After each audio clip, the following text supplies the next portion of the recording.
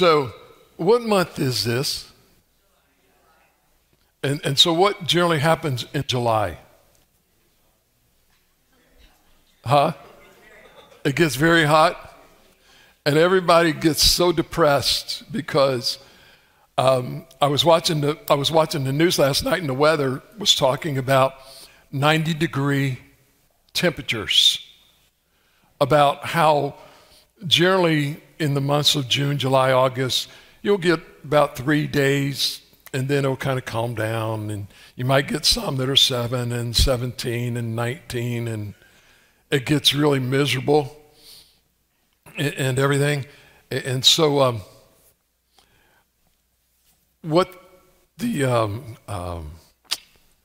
sales market did was they decided, you know, what we need to do is people are so depressed because it's hot out. We need to have a Christmas in July sale. So we can kind of take their mind off of how hot it is and just get them in the stores and spend money, right? Well, now, unfortunately, they're not having any Christmas in July sales because nobody has any money. You know, everybody's afraid, you know, what's going to happen.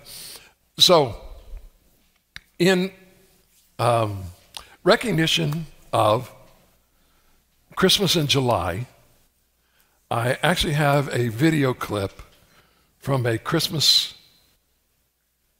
movie that you'll see every year. Mary, I know what I'm going to do tomorrow and the next day and next year and the year after that. I'm shaking the dust of this crummy little town off my feet, and I'm going to see the world.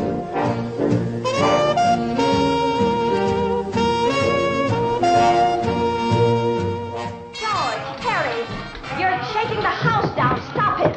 Oh, let them alone. I wish I was up there with them.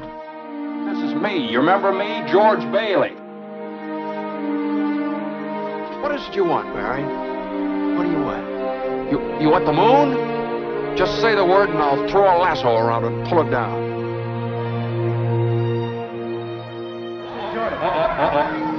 I wish I had $1 million.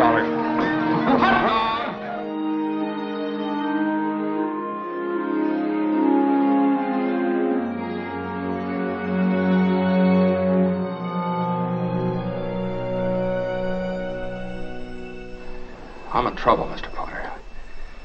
I need help. At exactly 10:45 p.m. Earth time, that man will be thinking seriously of throwing away God's greatest gift.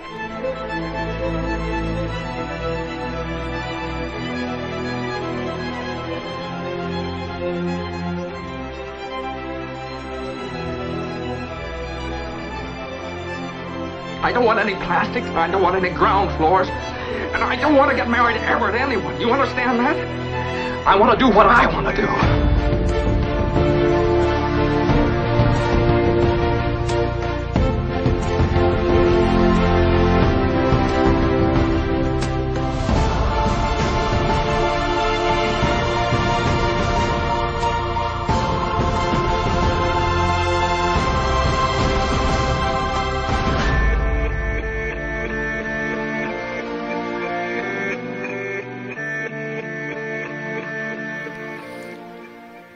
Story, It's a Wonderful Life.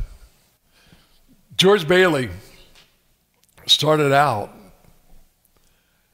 planning his whole life of how great and wonderful it was going to be. Then all of a sudden things started happening and things started falling apart. He came to the point of getting angry at everybody,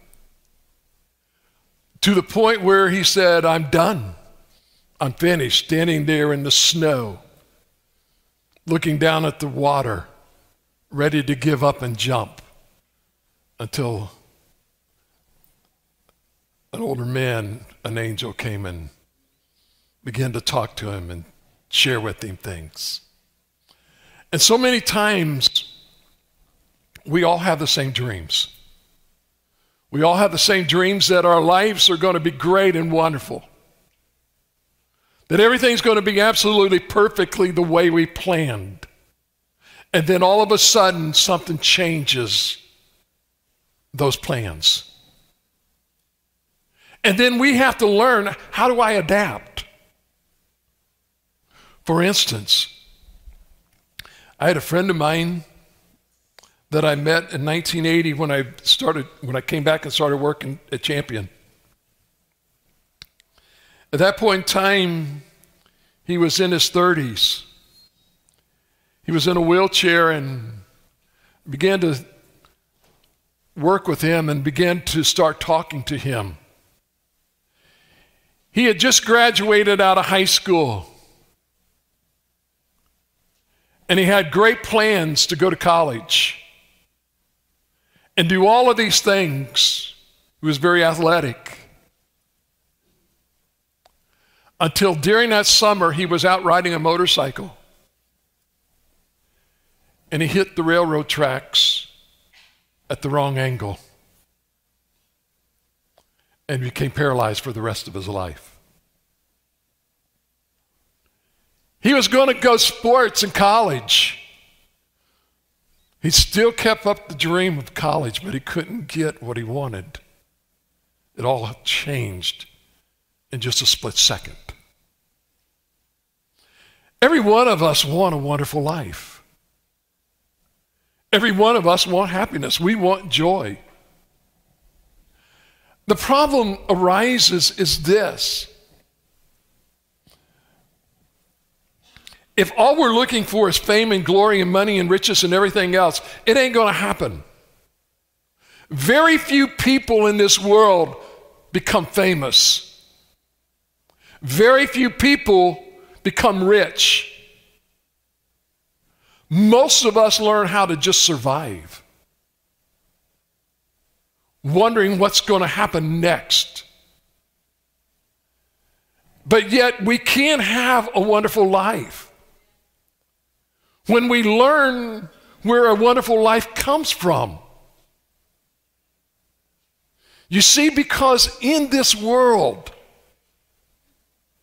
you're going to be judged by others based on certain qualifiers. And may I say this to you? It doesn't matter. There are some people that will look at me and they'll say, well, who are you? You know, you run in the circle of preachers. Well, you don't have a big enough congregation. You don't have a big enough church. So we don't want you speaking for us. We want the people that can draw the people in. I'll never draw a crowd because I tell the truth. And people don't want to hear the truth. People want to be appeased. Just tell me a 15-minute story and let me go home. And so I'm not going to tell you a 15-minute story, but I'm going to try to let you go home. I was watching last week's sermon, and I was watching the time, and I thought, you got to be kidding me. It went how long? And so I would fast forward the video, and I would look and I'd say, you haven't even started preaching yet. You took 45 minutes to tell a story.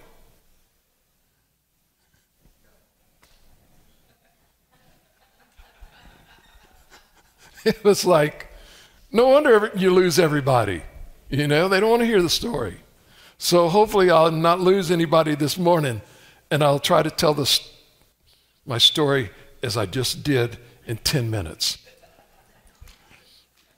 So we can get to the main point. And I know you all are happy about it. I was talking to some pastors yesterday and people that came for prayer, and I finished my little speech within 20 minutes, and I said, and my congregation wishes that I could do the same thing tomorrow. But I'll get you out of here before noon. I promise today. I'll try. John chapter 1, verses 40 through 42. 3 little verses, but yet they actually say a lot. When you look at these, it begins to tell this story that's there. So John chapter 1, verse number 40 through 42 says this. I know nobody brought their Bible today, so they would put them up on the screen. Got them? Okay, that's right. Hold them up so everybody behind you can read them. Here we go. All righty. John chapter 1, verse number 40. Look at what it says. It said, Andrew, Simon Peter's brother, was one of the two who heard John and followed him. Now you got to understand, who is John here? This is not John the disciple. This is John the Baptist. Okay? Andrew first found his own brother Simon, and he told him, he says, listen, or I'm sorry, back on verse number 40. I may have read it, but I ain't finished with it yet. Give you a little. Andrew, Simon's brother, Simon Peter's brother, was one of the two who heard John and followed him. So, he was one of the very first of the disciples to hear John the Baptist's message. And John the Baptist's message was very simple and to the point. He said, listen, I am just a voice in the wilderness, crying out. My message is very simple, that there is one that is coming after me that I am preparing the way for, the one that you have been looking for, called the Messiah. I'm just laying the groundwork because I want you to know he's already here. And pretty soon, you're going to see him. Contrary to popular belief, ladies and gentlemen, John the Baptist had not been preaching for years before Jesus came on the scene. It was a very short period of time, if you go back and look.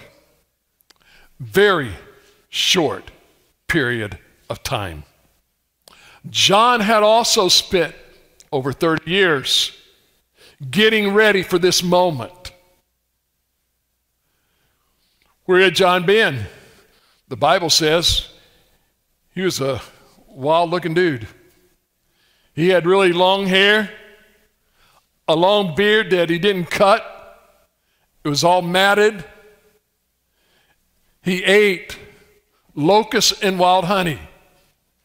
And anybody that has had a beard knows that when you're eating something that is liquid,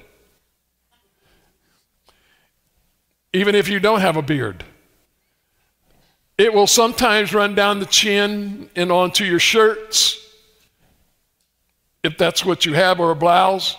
But when you got a beard or mustache, it's good for leftovers.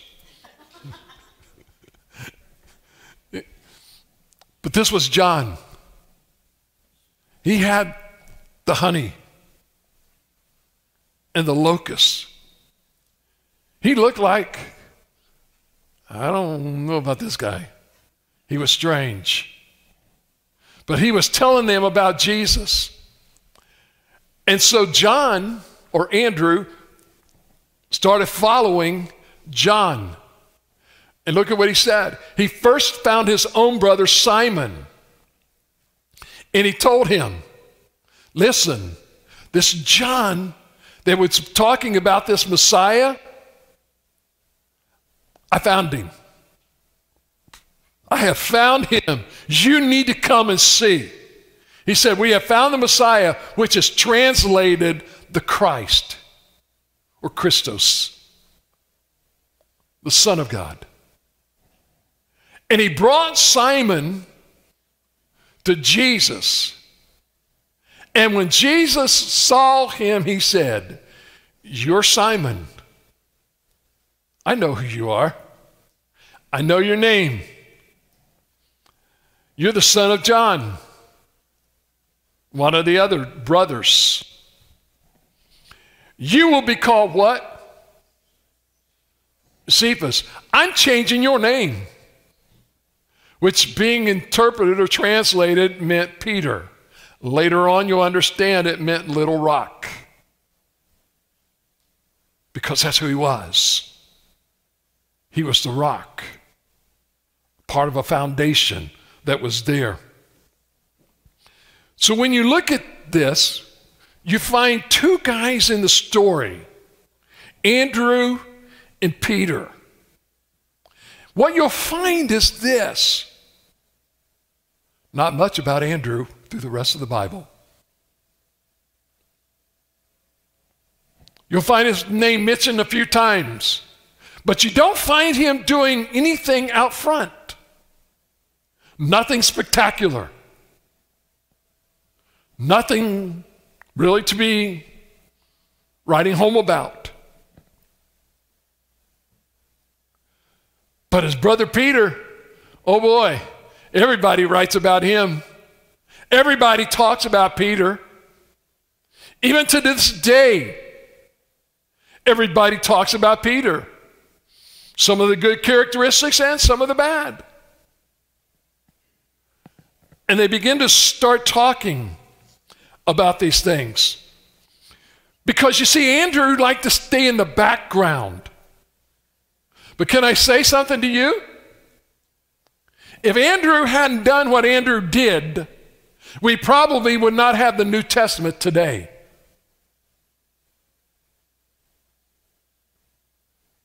Sure, it had many different writers. But in the background is Andrew, who led Peter to Christ. And subsequently, you read all about Peter and how on the day of Pentecost he preached a sermon and thousands of people got saved. And from those thousands of people, they were dispersed and went out. And they began to all of a sudden multiply in their homes with home churches. And they began to multiply and multiply and multiply until all of a sudden the whole place of Jerusalem was abuzz about Jesus and Christ, who had been born and died and arose, and the story that he was telling them that he was coming back. You see, when you begin to read in the book of John in the first chapter, when you begin to read, Andrew was one of the first disciples to follow Christ. One of the first. Follow me for a minute. How long was Andrew saved before he led Peter to Jesus? Well, he had to go through 3 years of discipleship training, 4 years of seminary, and then he had to learn how to preach after that, and then how to do all of this other stuff before he could actually tell Peter about Jesus. How long was he saved? Huh? Maybe a few hours, a few minutes. The Bible doesn't tell us how long it was that he went and told Peter, but it wasn't months, and it wasn't weeks, and it wasn't days, because they worked together as fishermen. Every day they would go fishing. So I believe it's less than 24 hours. If you hang with me, I think it was probably a couple of hours.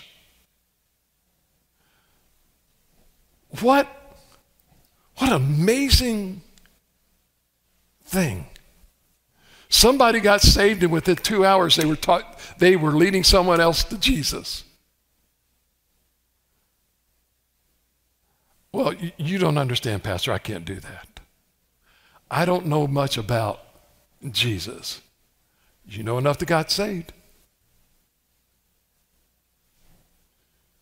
You know enough that he changed something about you. You know something is different because you're excited When you find Jesus, ladies and gentlemen, you're excited. Something occurs and something happens. And let me say this to you all.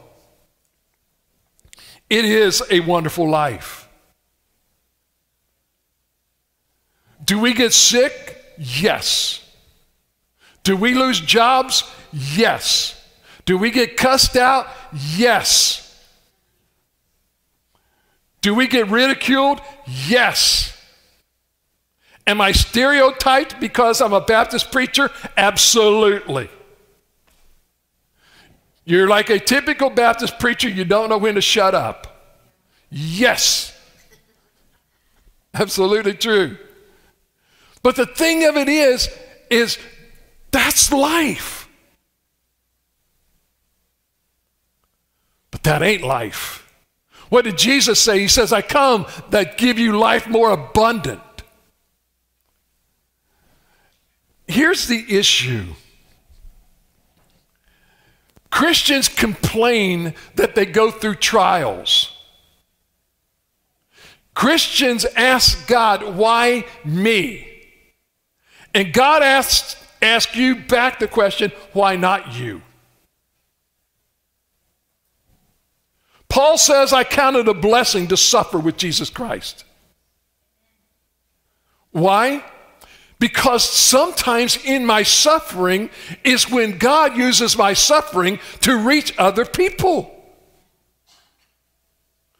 For instance, you've been diagnosed, I can use my brother. He's been diagnosed with cancer 4 times? 4 times. Each time going through a treatment, right? And each time, how many people did you meet during those treatments? Quite a few. And how many did you tell about Jesus? A whole bunch. Amen. Oh, but I've got cancer. Oh, absolutely. It changed your story. You did the same thing. I'm sure Sue's doing the same thing.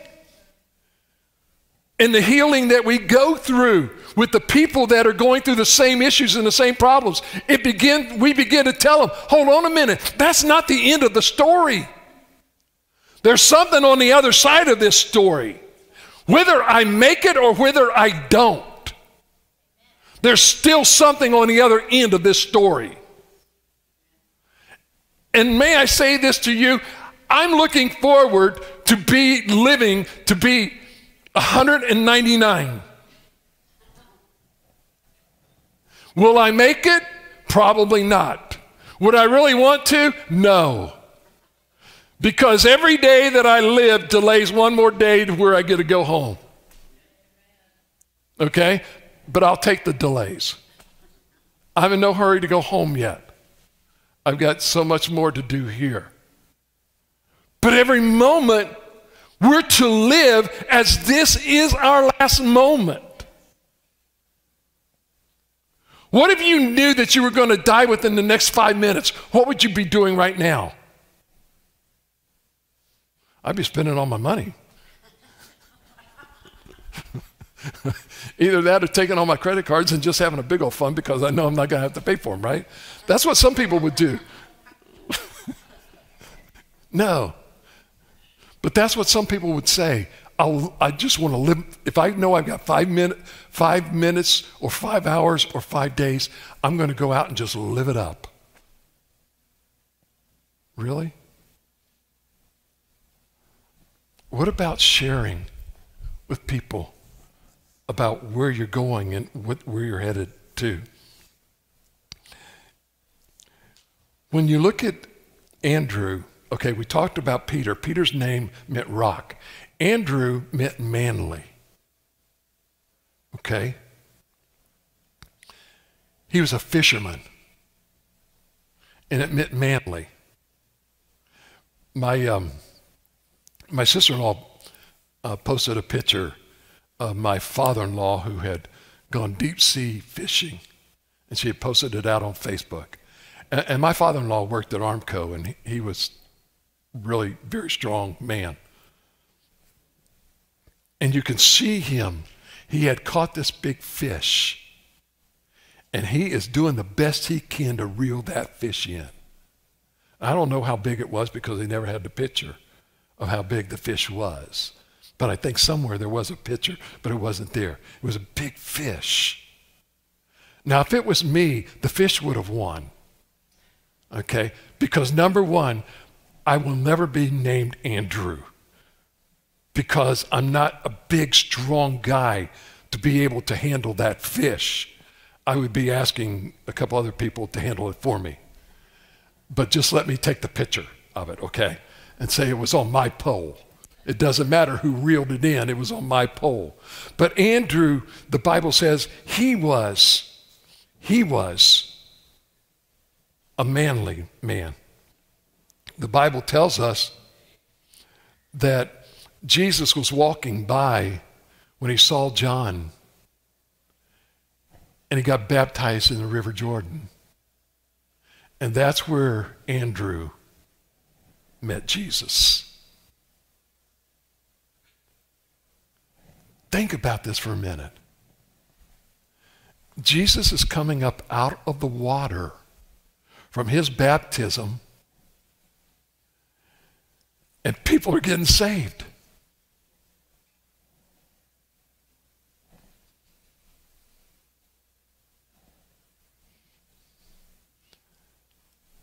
The impact that we can have on people doesn't have to be months and years.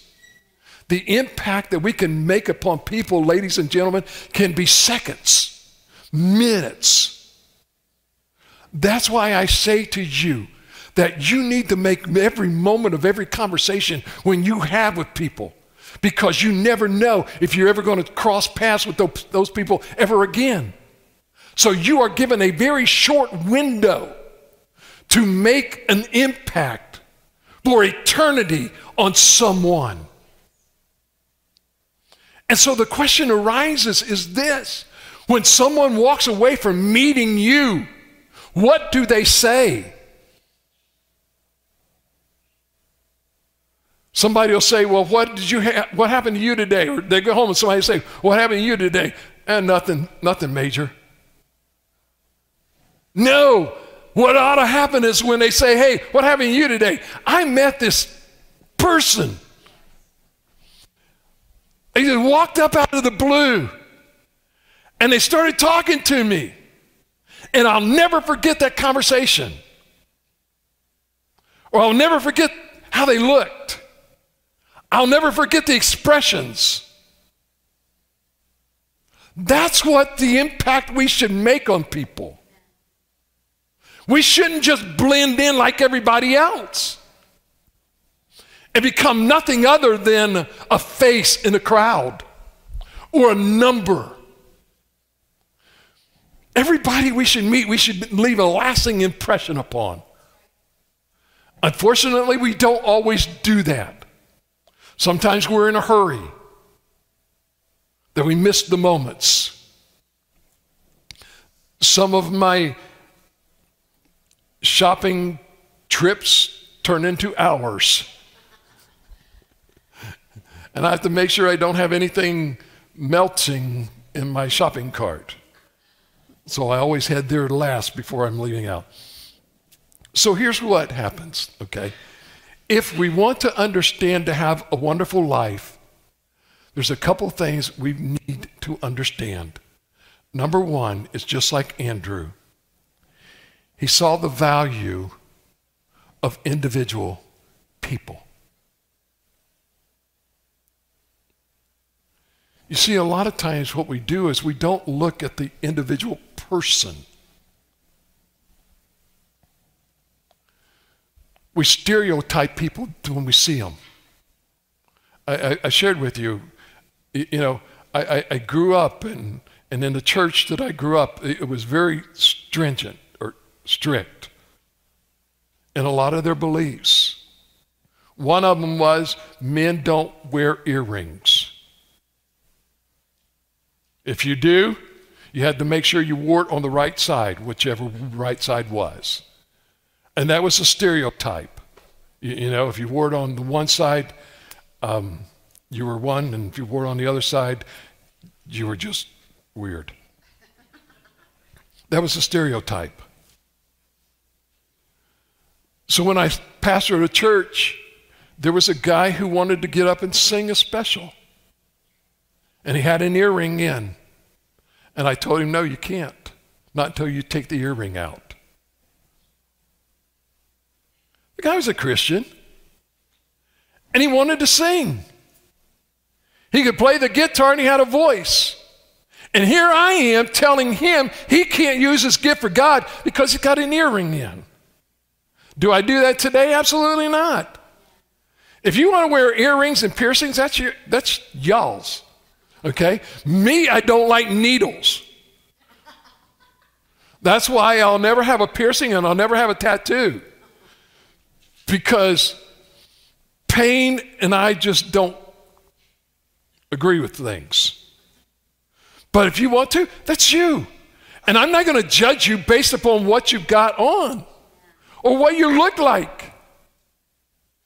Because it isn't the outside of the person that we're looking at anyway, ladies and gentlemen. It's the inside of that individual. Who are they? And who I am is not based upon what you see here. Who I am is based upon my values that come from deep inside.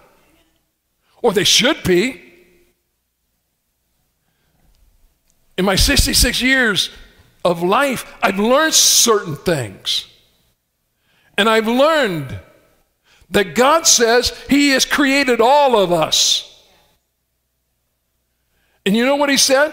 He says that we are all wonderfully created. And who am I to tell God He messed up on somebody? He knows a heck of a lot more than I ever knew. And I'm ever going to know. And He knows the qualifications of that individual that I don't even see yet. Until I get to talking to them, and then I get to see who they are. And sometimes, may I say this to y'all? Sometimes the person that you judge at first glance, give them a second look and bury the first impression. Wipe the first impression totally out of there. I don't care if you thought they were the best person in the world, because they may have been the best person in the world on first impression and turned out to be the lowest, dirty, rotten scoundrel who ever lived on the face of the earth. Or you could have found that you met somebody the very first time as a dirty, rotten scoundrel, and they could have become your best friend. Ask my wife.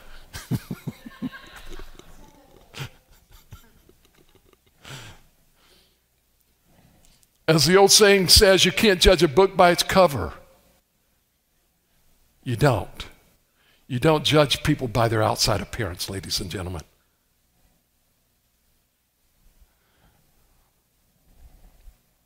So many times we begin to do this, but He saw the value of individual people. Look at what Andrew did. A couple of things. Number one, he brought Peter to Jesus. Just one. When they were on the mountainside and Jesus was teaching all day long, and the people, it was getting nighttime, and they said, Lord, you need to send them away. They've been here all day and they're hungry. We don't have anything to eat. He said, you go out there and you find and see if anybody's got anything. Peter brought this little boy who had a sack lunch to Jesus. Or not Peter, Andrew. Andrew brought the little boy to Jesus. And what did he do? From that little boy's lunch, Jesus fed the multitude. What if Andrew hadn't been observant? Had just walked on by and said, oh, yeah, we didn't find any food out there that's going to feed this crowd. Those people would have went home hungry. But instead, they went home with their bellies full. And 12 disciples had a bushel full of food left over for each one of them to last them for a while when Jesus told them, follow me, leave everything home. I'll take care of you. I'll feed you. I'll clothe you. I'll make sure that you're kept safe. We'll find places for you to sleep at night. We'll take care of you. And he began to do this. We begin to find out that actually, when you look at it, Andrew was really the first home missionary in the Bible. He was the very first one that started bringing people to Jesus and these things that he was done. But he also was not only the first home mission. If you read over in the book of John, chapter 12, you'll also find that he was the first foreign missionary because he started bringing the Greeks to Jesus. Hold on. He was a Jew reaching out to the Greek and bringing them to Jesus. That's who Andrew was. He knew these things. There's a story of a young man, and you'll probably never ever hear this name, okay? His name is Edward Kimball, not the guy on The Fugitive, okay? There's another guy. And he was a Sunday school teacher. And he had a young man in his Sunday school class that he led to Jesus. The young man's name was D.L. Moody. Go read about the life of D.L. Moody. This Sunday school teacher led one of the greatest preachers of all time to Jesus. Preachers today are still studying his sermons. They're still reading his notes. They're still using his quotes. And he was from the 1800s. His quotes, his sermons, his stories are still relevant today. And D.L. Moody, through the message that God used through him, led many to the Lord because of one Sunday school teacher who looked and valued the life of that child on the south side of Chicago, where nobody thought anybody was worth anything over there. But this Sunday school teacher saw the value of one person and the value of that life, and he led him to the Lord. The second thing that Andrew saw was he saw the value of insignificant gifts. I hear people all the time say, you don't understand. I don't have this, or I don't have that. God says you don't need that. All you need is me. You got Jesus. Isn't that enough to be able to do those things? Again, what did we see? John or Andrew says there's a boy here who has 5 barley loaves and 2 fish, but what are they for so many? I don't know how you're going to do this, but here's what we've got. And the insignificant gift fed those. And so many times we need to understand that God can take what little you have and explode it. I hear people all the time say, you don't understand. In church, you don't understand, Pastor. All I've got left is a quarter. May I say this to you? Jesus and his disciples were standing at the door, like back there, and they had these tins like we do back there. And the people were coming into the sanctuary of worship.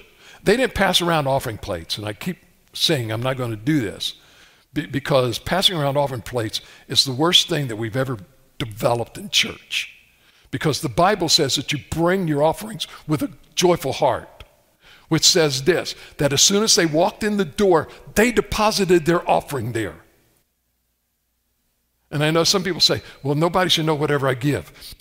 His disciples were sitting there or standing there watching as the people came in. And they watched this, some of these guys that were dropping in their gold and their shekels and their whatever they had, all their coins and if they had folded money, they were, it was bringing all of that. And they were watching. And they knew who was giving. And they asked Jesus, boy, who gave the most here? And he says, remember that little widow woman who came in with two mites, basically 1 penny. 1 penny. She gave the most. And they're sitting there looking. Hold on a minute. We saw this dude dressed up, man. He was decked out. Fine purple. He had the best chariot in the lot. He's got the house on the top of the hill that everybody looks up to. Man, he gave a whole bunch of that. About half that thing was all of his money that he was pouring out of his pockets and all of this stuff. And he says, no, she gave the most. To them, it was insignificant. But you know what Jesus said? She gave everything she had. She was a widow. She gave everything she had. You know what God's saying to us, ladies and gentlemen? He isn't asking for your $500 or your $1,000 or your $1 million or whatever. Be cool. But that's not what he's asking. What he's asking is this: will you let me control your money? Will you let me control your car? Will you let me control your life? But you don't understand, Jesus. If you're controlling my life, I ain't going to have any fun. I can tell you something. I have never had so much fun in my life as being as a Christian. And I can wake up tomorrow and remember what I did yesterday. And I won't have to ask anybody if I made a fool of myself. I'll know. They don't have to plaster it all over Facebook. I know what I did. Because why? The things that he's given us, ladies and gentlemen, you may think they're insignificant, but they matter. Last thing, and that is this. He saw the value of a service that nobody else recognized, or an inconspicuous service. What did Andrew want to do? Andrew was one of those people who labored in humble places. You would never find Andrew standing up in church saying, look at what I did. Oh, I've got perfect attendance. I've led 799 people to Jesus. I baptized 844. He didn't do that. What he did was, this is what I was called to do. And who recognized it? God did. Or Jesus. You know what? Andrew was one of those people who always worked behind the scenes. He was never the one out front. Never the one out front. He wasn't the one that was always recognized, but can I say this to you? He probably did more than any of the rest of them. But you don't see it written about his story. And so many times we never read about Andrew preaching to the multitudes or founded by any churches. But let me finish with this and tell you what Andrew did. Andrew took the gospel north into what we call today as Russia. And they believe that he also took the gospel to Scotland. Those are two different places. But ultimately, he was crucified in a little town called Achaia. You'll read it in the Bible. In southern Greece, near Athens. He founded a church in Russia, founded a church in Scotland, and he died in Greece. And ladies and gentlemen, they didn't have airplanes. They had boats. They walked or they would ride. But one account said that he led the wife of a Roman governor to Christ. And it so infuriated her husband that he demanded that his wife recant her devotion to Jesus Christ, and she refused. And so the governor had Andrew crucified for what he did.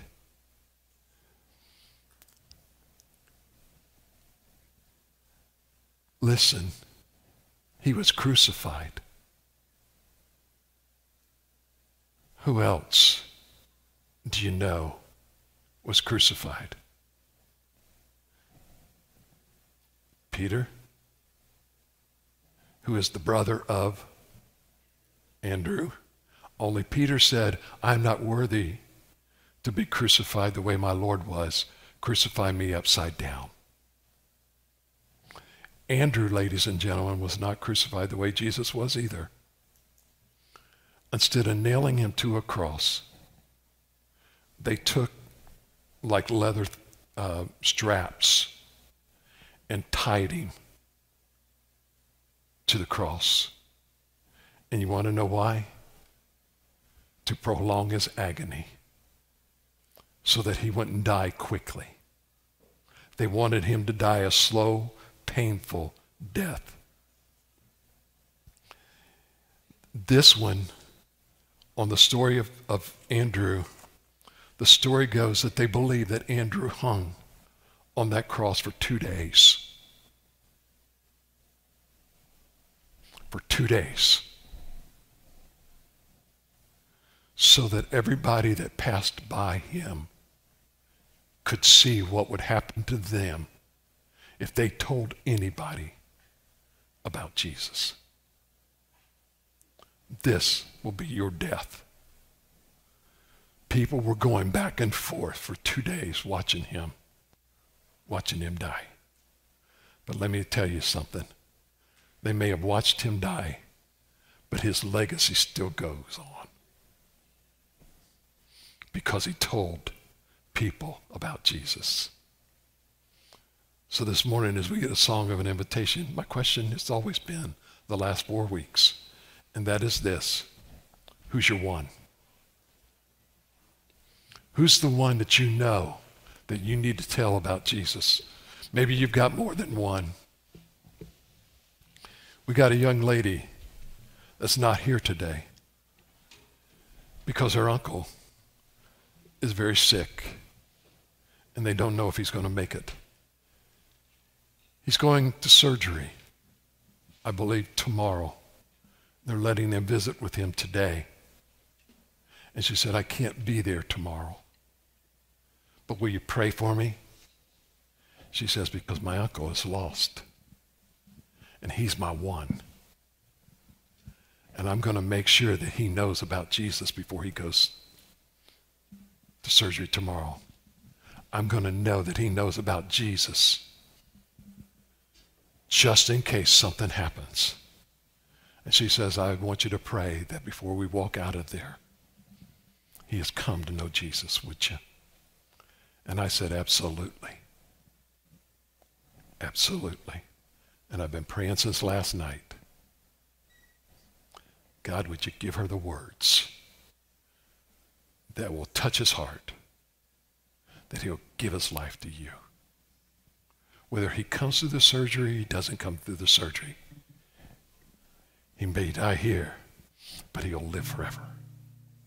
And that's the question. Where will you live in eternity? Let's stand.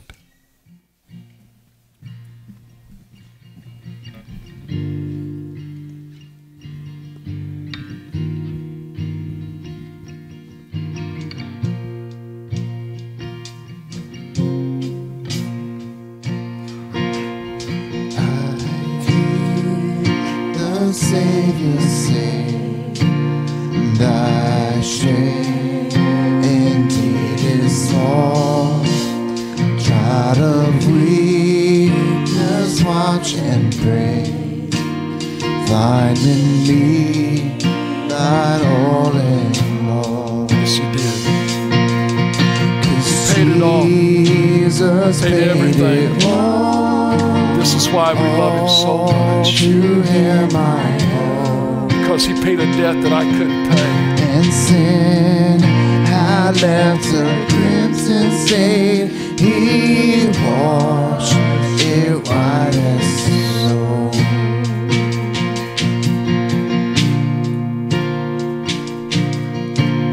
Lord, now indeed I find my power in thine alone, and change the leper's spots and melt the heart of stone.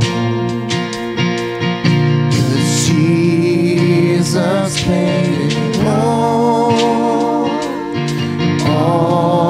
to him I owe, and sin had left a crimson stain. He washed it white as snow. He washed it white as snow. He washed it white as snow. Oh, praise. Oh, praise the one who paid my debt and raised his life up from the dead. Oh, praise the one who paid my debt and raised his life up from the dead. Oh, praise the one who paid my debt and raised his life up from the dead. 'Cause Jesus paid it all to him I owe, and sin had left a crimson stain, but he washed it white as snow. Yes, he did. It says, you know, he raised us up from the dead. So many times we fail to realize without God, there's a song, it's just called Dead Man Walking. And that's all we are. We're going through the motions until we understand that what life is all about really is Jesus and all that's there. We don't have services tonight. Enjoy your time with your family if you haven't had a chance. If you've eaten too much this weekend, go home, take a nap. And if you have to get up tomorrow and go to work, just set your alarm, okay? But just make sure that it's a 24-hour clock, because you don't want to wake up at 7 tonight and thinking, oh, well, I got to get up and go to work. We want to make sure that you get your rest and everything, okay? So remember all of that and everything. And so today, instead of praying, I actually have a video that is kind of set to some music. And so here's the way we'll be dismissed today. So if you play the video, Mark.